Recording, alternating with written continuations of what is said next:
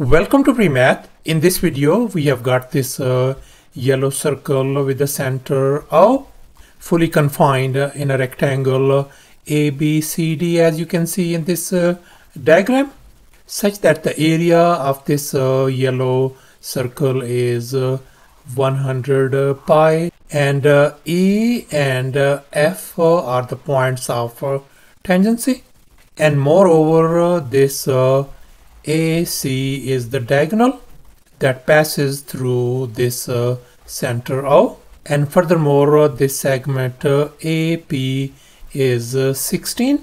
And now our task is to calculate the area of this green shaded region. Please don't forget to give a thumbs up and subscribe.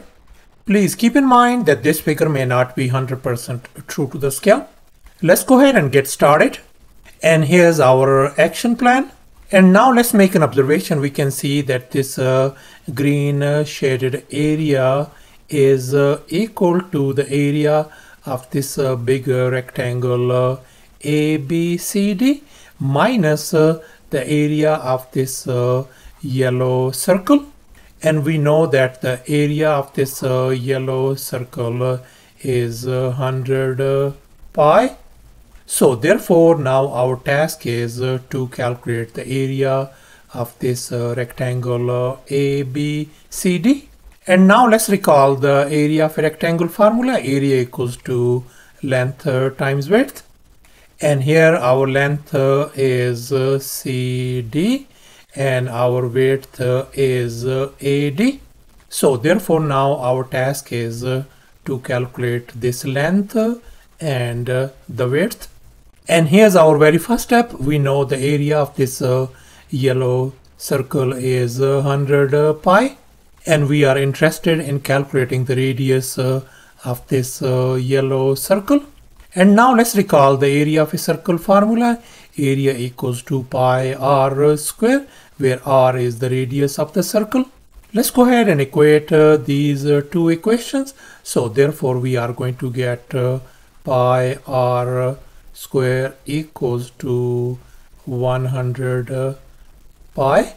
Let's go ahead and divide both sides by pi. So therefore our r square value turns out to be 100.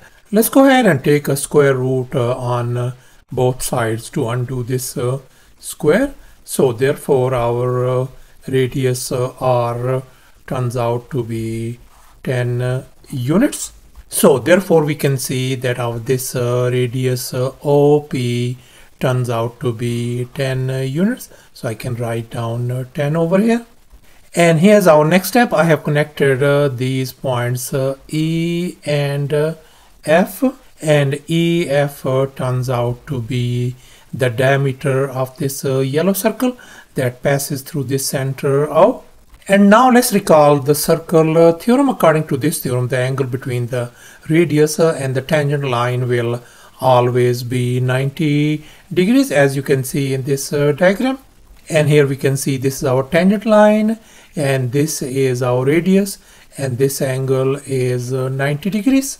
So no wonder these both angles, this angle and this angle, are going to be 90 degrees each, since OE and OF are the radii. And we can see that this AB and CD are the tangent lines. And now let's make an observation. We can see this OF is the radius of this yellow circle, and we know the radius is 10.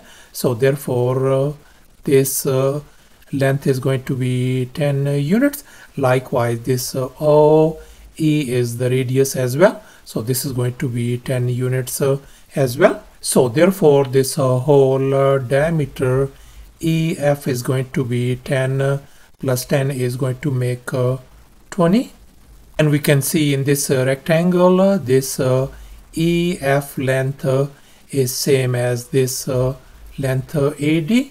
If this is 20, then this AD length is going to be 20 units as well. And here's our next step. Let's focus on this right triangle AEO, whose this side length AO is going to be 16 plus 10.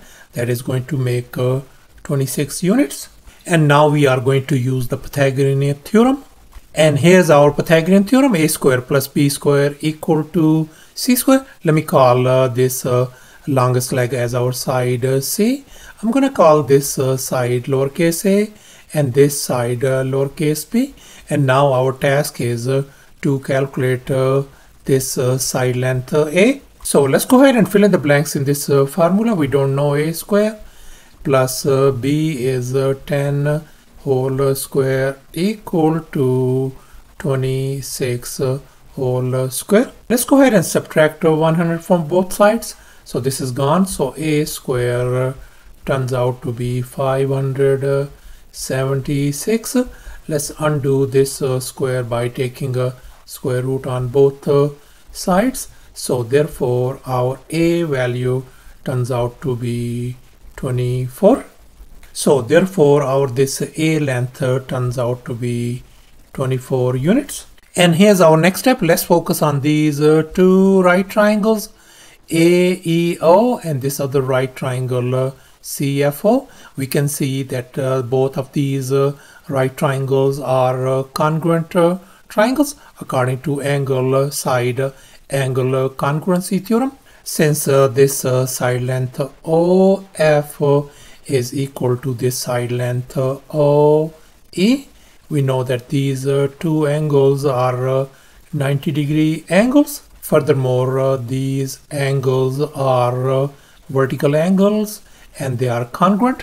So no wonder both of these triangles are congruent. So therefore we conclude that this side length AE is equal to this side length FC. This is 24 units. So therefore this has got to be 24 units as well. And now let's make an observation. We can see that this length AE is going to be equal to this length DF. If this is 24, so this has got to be 24 units as well. So therefore we can see that this whole length CD is going to be 24 plus 24 is going to give us 48.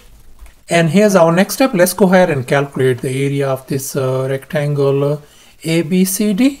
And now let's recall the area of a rectangle formula once again. Area equals to length times width. And we can see our length is 48 and our width is 20.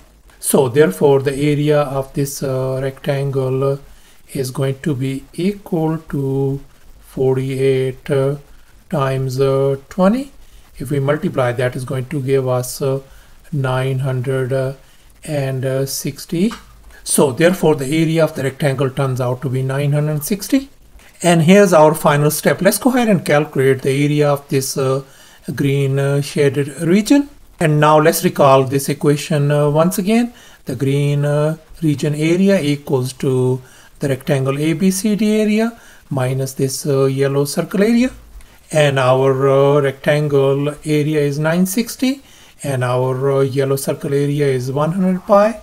So therefore our this green shaded area is going to be equal to 960 minus 100 pi square units. So thus the green shaded region area turns out to be 960 minus 100 pi square units, and that is going to be equal to 645.84 square units. Thanks for watching, and please don't forget to subscribe to my channel for more exciting videos. Bye.